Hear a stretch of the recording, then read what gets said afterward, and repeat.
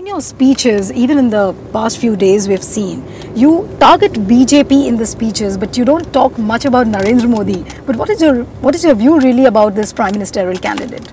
He's a controversial candidate. Okay. And that communal shadow remains, Okay. which isn't healthy for the country.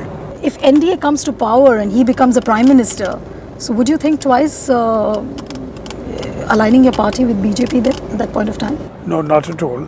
We remain equidistant, both from the BJP and the Congress. But there is a perception that the ministers don't have much of power and it's only a set of few bureaucrats who are actually running the show.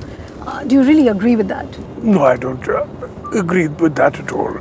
The ministers have complete powers over their portfolios. The local media says that, Naveen Patnaik is almost similar to Narendra Modi when it comes to giving interviews because he also refrains and he's also media shy.